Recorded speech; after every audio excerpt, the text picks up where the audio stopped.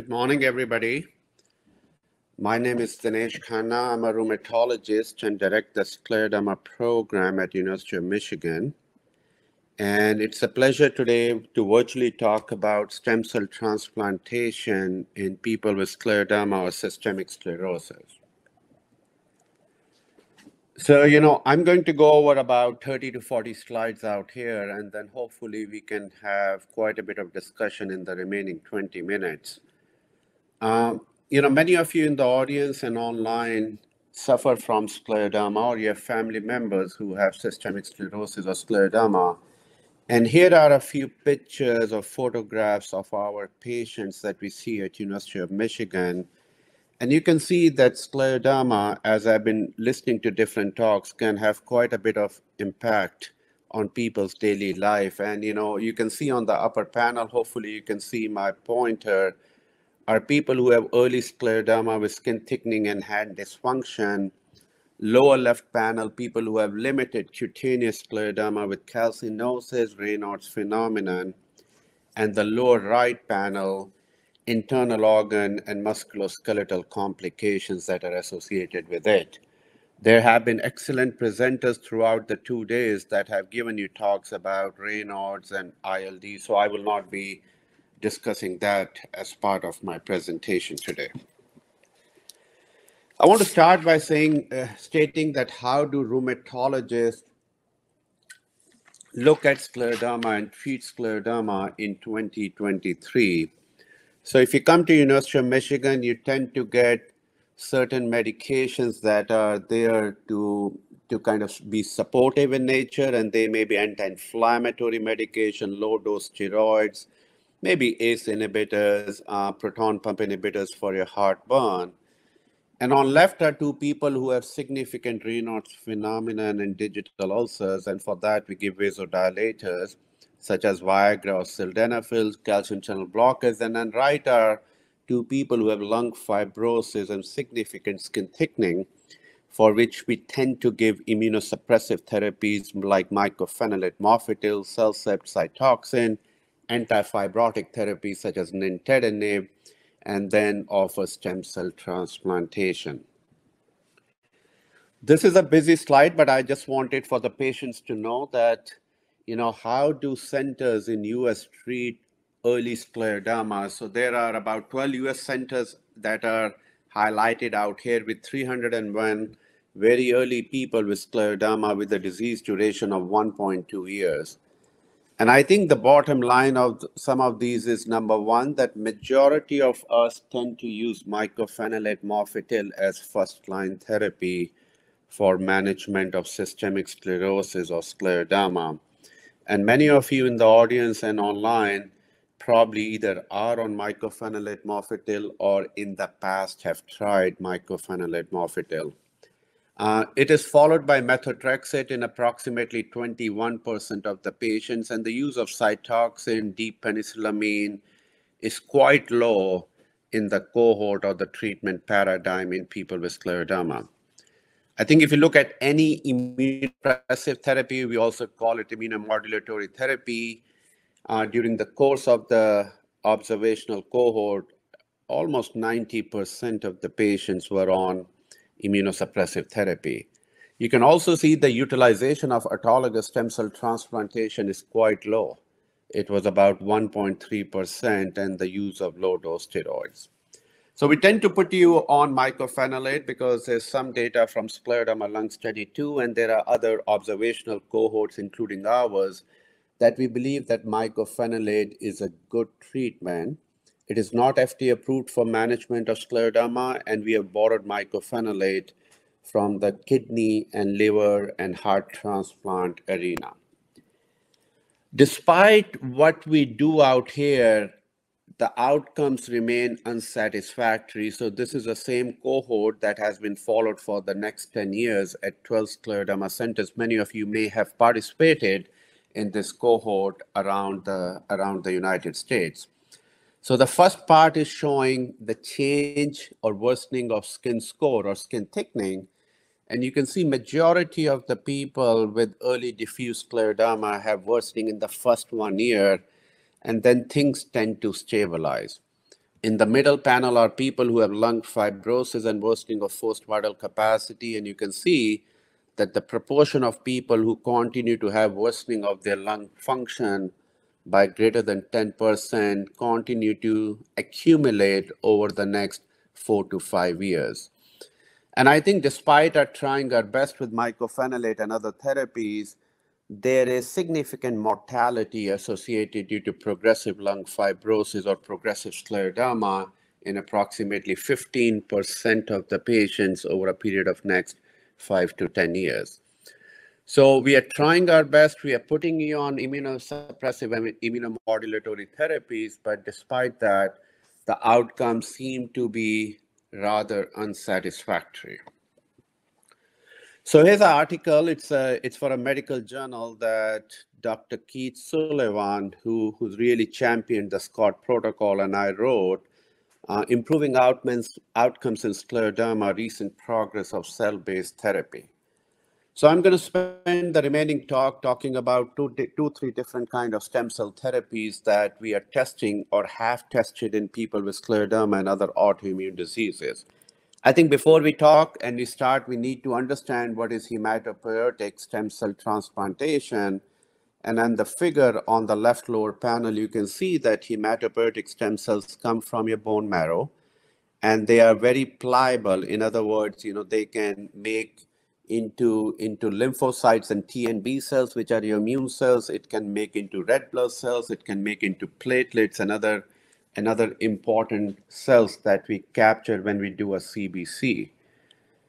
Now, why do we use hematopoietic stem cell transplantation in scleroderma? And it comes from positive observations in transplant registries and thought to work by eliminating your dysfunctional immune cells that we believe cause scleroderma, and to reset or restore your immune system to normal function.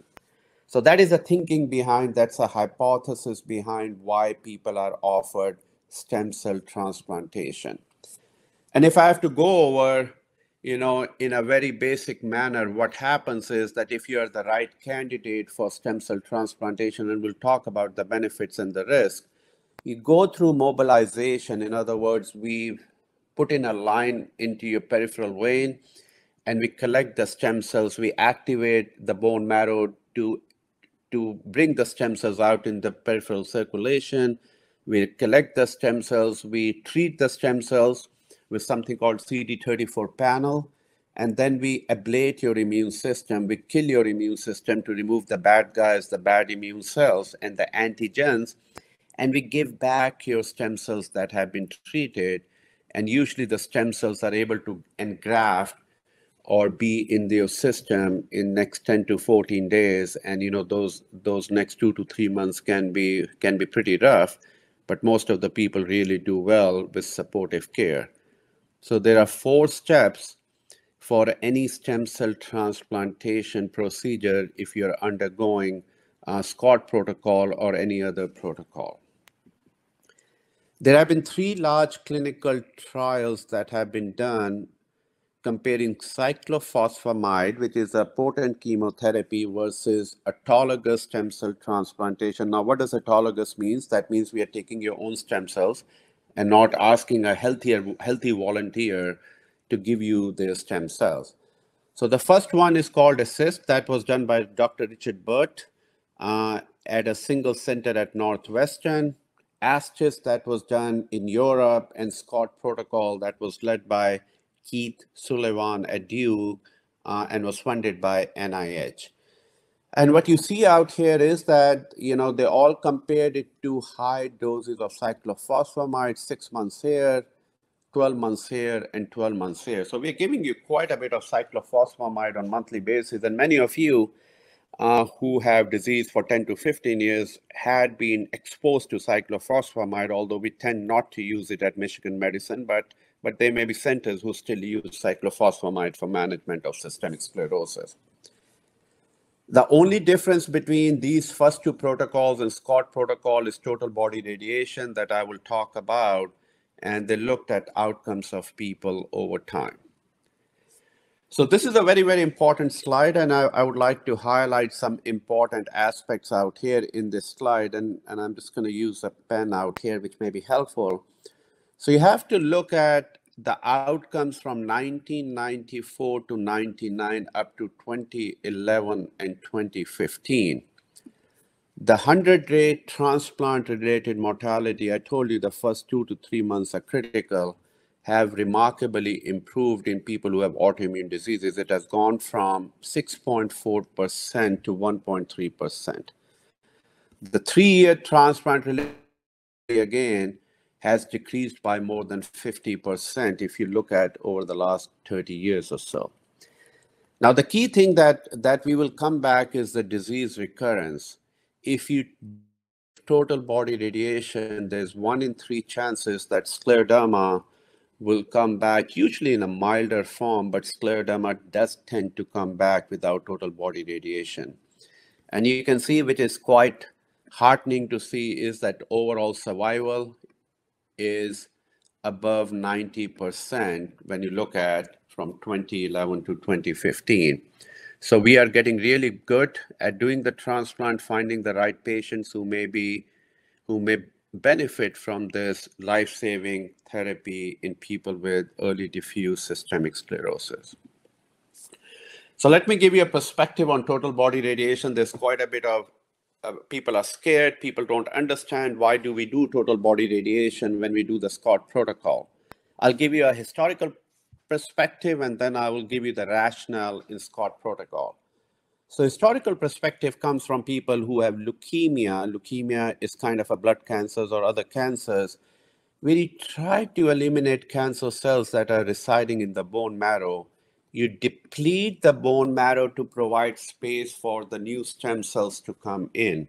Now, most of the time when you have leukemia, you get allogeneic transplant. In other words, because your immune cells and there are genetic defects in there, you ask for your relatives, usually your children or your siblings to provide you those stem cells so it can reside in the depleted bone marrow.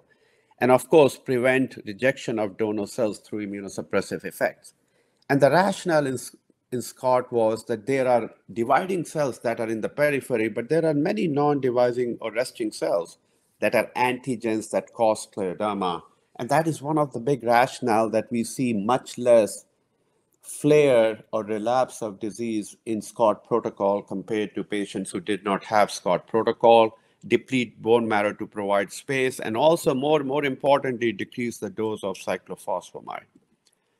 So I don't want you to worry about all the dosing that we are giving, but we do shield heart, lungs, and kidneys during the stem cell transplantation. There are acute and chronic toxicities that we are worried about.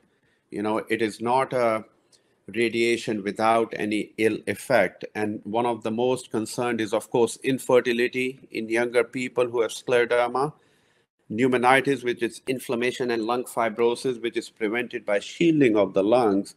And some people may develop myelodysplastic syndrome where the bone marrows start to become more fibrotic because of the radiation that has happened.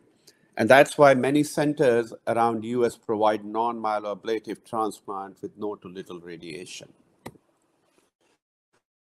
So another way to look at it, if you give, low to very high, radiation and chemotherapy, you are going to have a much robust, much more toxic effect on your bloodlines. And with the myeloablative, unless and until we give your stem cells back to you, your immune system is irreversible. It will not be able to recover back. So like I mentioned before, here's the data. This is a European bone marrow transplant registry. It's a very large registry, and you see 3 diseases listed out here: multiple sclerosis, scleroderma, and Crohn's disease. And what I want you to focus on is multiple sclerosis and scleroderma, and a 5-year relapse or a 5-year flare of about 35 to 40%. Whereas when you look at the Scott protocol, if you go up to 5 years, the flare is about 20%. So risk of flare is about 2 to 3 times with non-myeloablative transplantation versus SCOT protocol. So more radiation, more toxicity, more likely to you will have relapse, but then there's more toxicity, short-term and long-term, that is associated with it. So where's the data for non-myeloablative transplantation? We'll focus on the international European study called ASTIS, and it was a very interesting study where they looked at event-free survival. Event-free survival means that you did not have any bad outcomes in your heart, lung, kidneys, and you did survive over a period of 7 years. And you see out here that early on in patients who had stem cell transplantation, they had a higher mortality. And at about 2 years, there was a reversal where people who had stem cell transplantation did much better compared to patients in blue who received cyclophosphamide or chemotherapy. So something to remember that there's a reversal that happened and which we have improved over time. This study was done and published in 2014. The study recruited for approximately 10 years in early 2000.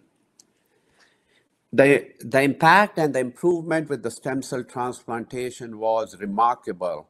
Patients who know their modified Rodnan skin score, an improvement of 20 point in modified Rodnan skin score and a HAG-DI of 0.6 means that you have no more disability left.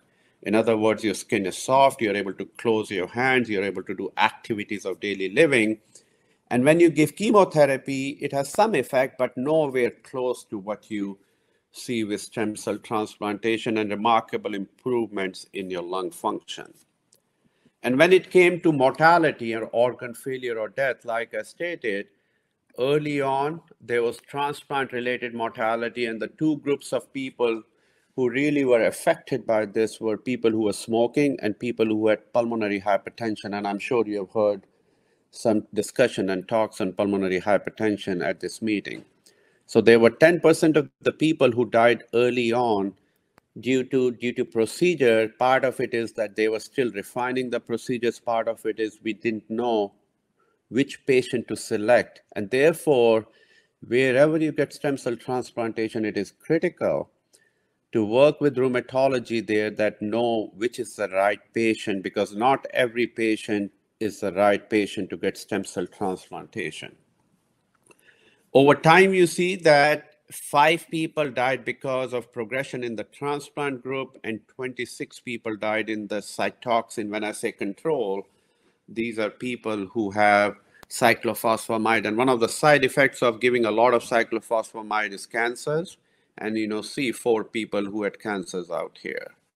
So again, a much higher death overall when you follow the people for 7 years, but a much earlier transplant-related mortality that you see out here in the transplant group. So now let's go to the SCOT protocol. SCOT protocol is what we do at Michigan Medicine. SCOT protocol, what is done at Duke and other centers around the country, where we compared stem cell mobilization with the total body radiation and the myeloablative transplant versus cyclophosphamide. And again, we talked about total body radiation, and you can see the amount of cytoxin dose is much lower. It is about 9 grams here compared to about 16 grams in the group that got cyclophosphamide. So half the dose or almost half the dose of cyclophosphamide versus stem cell transplantation. Total body radiation we talked about, or irradiation, highly immunosuppressive, kills non-cycling cells and makes space in your bone marrow for those stem cells to go in and reside and start to grow and make their home out there. So the people we included, and this is quite a bit of question that I get from patients, people we included because it's a toxic, because there's morbidity and mortality transplantation. We want people with early disease. Most of us, although we try to relax, are diffuse scleroderma with early disease duration with either lung fibrosis or prior scleroderma renal crisis, because we want to treat people who are active and irreversible disease and who have poor prognosis, and predictable is important. In other words, we want to make sure that the benefits of this toxic therapy, but life-saving curative therapy outweighs the risks that are associated with that. So that has been the focus, although centers like ours and Duke have been trying to expand this inclusion criteria, and we tend to transplant people with more progressive ILD, despite if they have disease duration of more than 5 years. So who are the people who were included? They tend to be younger, or at least in this trial, they were younger, 45 years with a disease duration, and this is critical, disease duration of 2 years. Everybody had lung involvement, and probably the most important part for the patients to understand and caregivers is that you have lung fibrosis, but lung fibrosis is not that severe. It is 74% of what it should be. Most of the people who are referred to Michigan Medicine have lung function of 30 or 40%, and that is too late to do stem cell transplantation. Those patients are more appropriate for lung transplantation. So you have to have healthy heart, you have to have healthy kidneys, healthy liver, because of the toxicity that will be given to you. The body is able to recover from that. Otherwise, there will be quite a bit of toxicity and death associated with that. So I just wanted to show you what are the patients that were included here versus cyclophosphamide arm.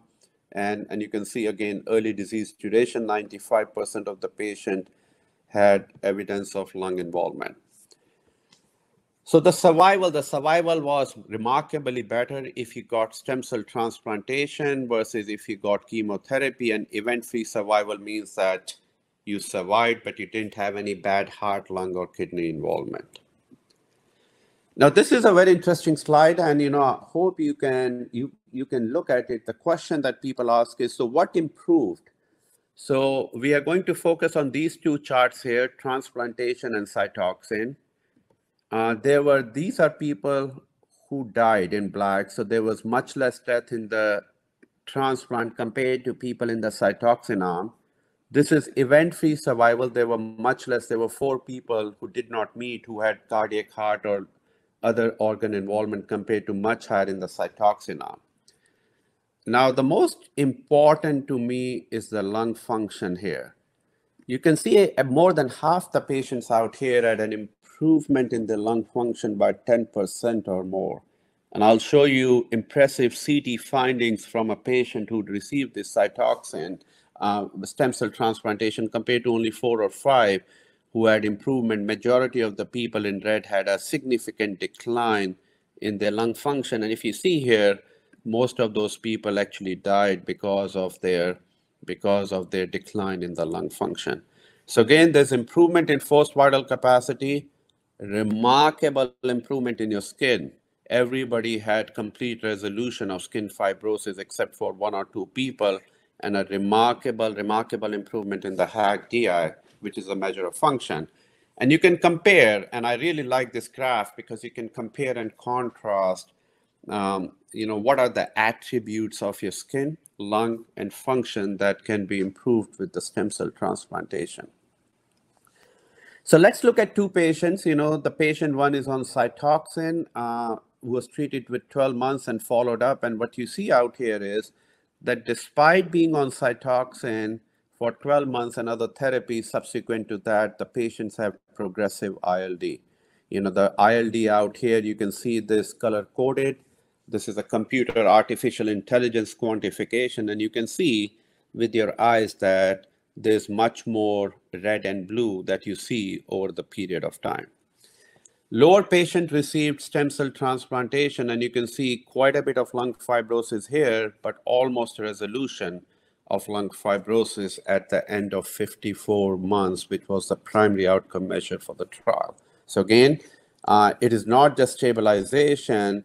In a large minority of patients, there's almost or a complete resolution of lung fibrosis.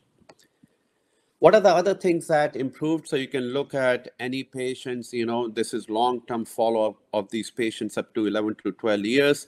There were 2 cases of myelodysplastic syndrome early on, which is the bone marrow from being cellular becoming more fibrotic. But you can see that the patients tend not to take a lot of immunosuppressive therapy.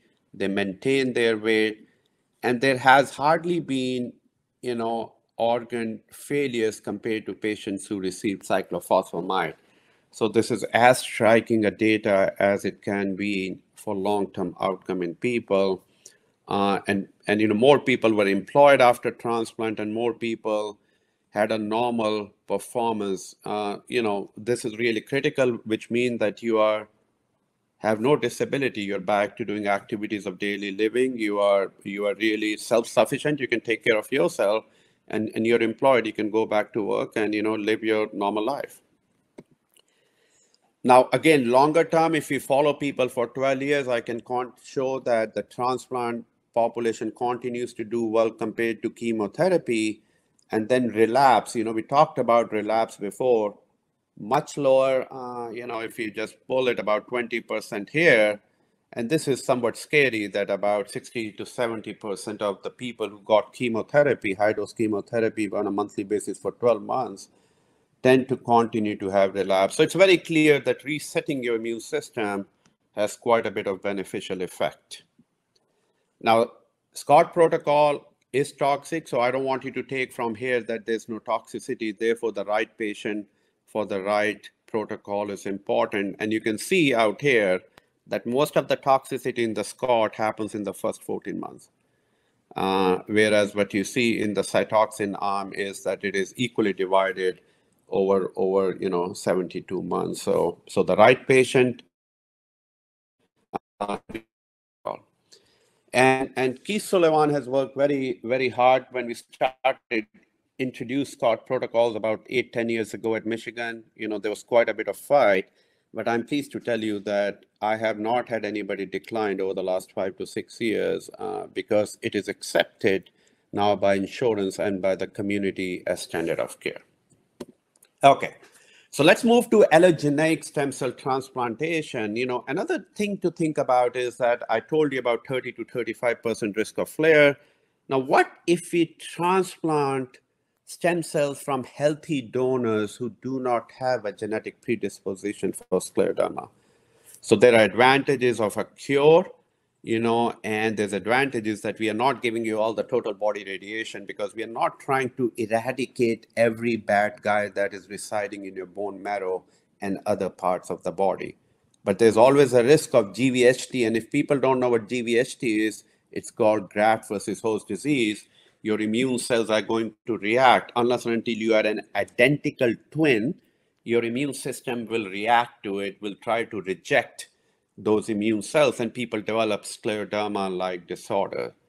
Now, we were working with a company called Telaris, where they have figured out how to have the donor and the recipient cell live in harmony. So there are ways to look at giving much lower radiation, much lower toxicity, but have your immune cells and the donor immune cells live in harmony. So there are some centers around the country who do this, but most of us focus on autologous stem cell transplantation.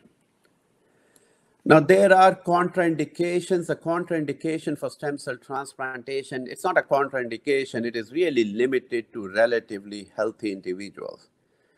So that's a problem. That's an issue, that if we can only cherry pick people who have a healthy heart, healthy lungs, healthy liver function, and healthy cardiac function. So, that makes it a little bit harder to cherry pick people who would be the right patients for this.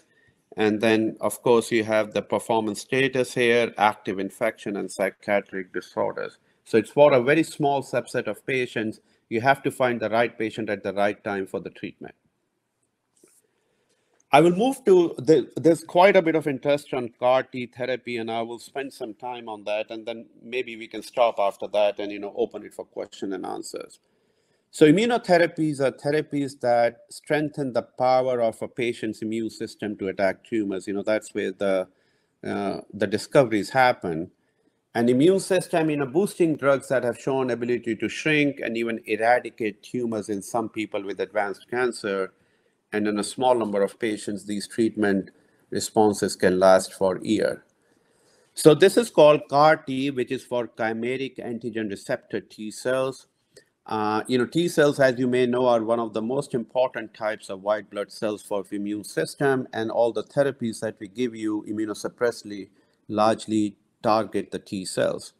Now, in cancer, if you have a cancer like lymphoma, and this has been tested in something called a B cell lymphoma, where your T cells are taken from you and they are engineered within a lab, and you make your T cells active against a certain antigen or the tumor cells, and you inject millions of CAR T back into you so you can target the pathogenic antibodies or cancer cells for that matter. Now, I don't want you to think it is not kind of a stem cell transplantation. It requires lymphodepletion, so it's a non-myeloablative, low-dose chemotherapy that is still required out here to make space for those T cells to go into the bone marrows and to do their job. But this is very exciting, and this has led to really important discoveries and cure for people with different kind of lymphomas. So another way to look at is this is your T cell out here, and it has been bioengineered out here using different processes to make it more active and target those antigens or antibodies that you want to target. So there are 6 therapies that are already approved, and you can see most of them are for B cell lymphoma or non-Hodgkin's lymphoma and leukemia. And then there are 2 therapies that target certain antigens that are important in multiple myeloma. So again, for refractory people, people who are not responding to your traditional chemotherapy, CAR T has taken the world of oncology by storm.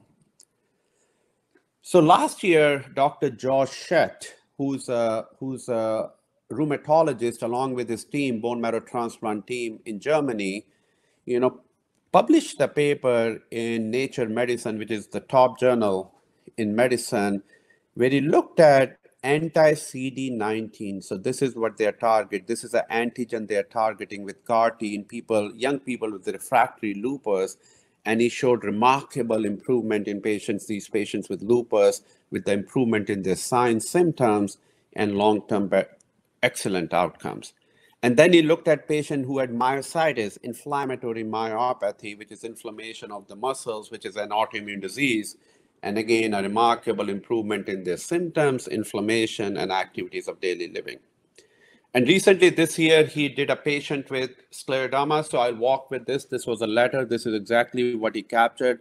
So what he's showing is that it takes about 9 days for the cells in the body to show CAR T cells. And these are showing that you inject the CAR T here, and it really impacts your B cells. It depletes your B cells from the body because it's targeting the B cells. And after about 100 days, the B cells are starting to populate in your immune system. Very interestingly, this is the only study that I have seen that the autoantibody, this patient had RNA polymerase 3, and it completely went away at 6 months from the blood. So the patient was antibody negative. This is a heart MRI of the patient. This is the inflammation, and you see remarkable improvement of inflammation at 6 months. The inflammation at joints have improved, and their activity index has remarkably improved, and also their skin score has remarkably improved.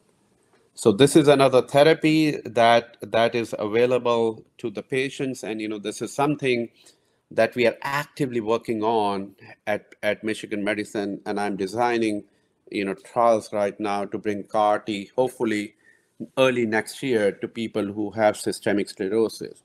The advantage of CAR T again is it's less toxic therapy, so we could be able to potentially offer it to a larger number of patients who do not need to be relatively healthy, like what we talked about, the autologous stem cell transplantation. There are side effects like anything. First one of them is cytokine storm, because the body sees these engineered CAR T and they have a storm with fever, low blood pressure. And tocilizumab, which I worked on getting approved for scleroderma ILD, there are neurological side effects, and there could be some flares. So again, exciting time very early on. It should be coming to the patients and people with scleroderma to US very, very soon. I have a few slides on another kind of stem cell called mesenchymal stem cells that again are very pleiotropic, very pliable cells that you can get it from bone marrow, but also from adipose tissue. These are fat cells that are in your skin tissue. You have the layer of skin, you have dermis, and then you have fat cells, and they can, depending upon the environment, they can become into a bone, they can become into a cartilage, they can become into tendons, or they can become into fat cells. So they're very pliable. It depends what you want these mesenchymal stem cells to do and when you want to do it. And I want to highlight one of the work that we have been leading is really focusing on people who have hand dysfunction due to scleroderma. And this is called adipose-derived regenerative cells, which is really doing a liposuction and taking the adipose-derived regenerative cells, which is about 5% of stem cells, and they're again very pliable, very pleiotropic, and have shown to be effective in a trial that we did, I'll show you, to improve the hand function by improving, softening the skin, improving with the digital ulcers and Raynaud's phenomenon. And the phenomenon is that you get liposuction, you work and you separate the adipose cells from here, by different techniques. You make sure that that it is sterile, that you're not introducing an infection, and you look at the proportion of stem cells and other cells in the adipose, and then you inject them in the fingers. And here's a study that we published, and there's another study that should be starting next year. It was delayed due to the issues in the market and fundraising for the company. But this is looking at the hand function in people who have scleroderma and health assessment questionnaire. And here are patients who had early or late diffuse scleroderma. So I want to highlight this is applicable for early, late, any patient with hand dysfunction. And this is one of the most common symptoms that the patients come later in the disease, and a remarkable improvement in the hand function, both in the hand function and activities of daily living. So again, there are opportunities for cell-based therapies. Scott protocol has been utilized, incorporated at Michigan Medicine. CAR-T trials are being designed and planned trial for adipose-derived regenerative cells for hand dysfunction in 2024. So with this, I will stop my presentation and see what kind of questions do we have out here.